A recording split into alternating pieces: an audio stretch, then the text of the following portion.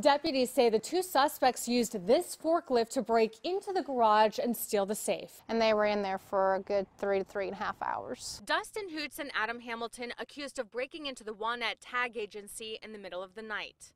They tore the wall to get to the safe. Once found, they used big machinery like a forklift from the connected business Wanette Tractor to get it out and drag it onto a truck bed.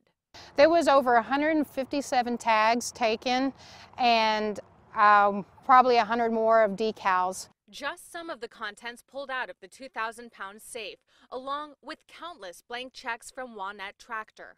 With the safe being heavy, when they tried to pull it out of the back of the truck, it broke the tailgate off.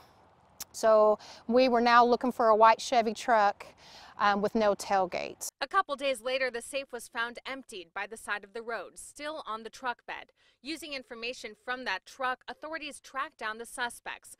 Hoots and Hamilton both sitting in the Johnston County Jail.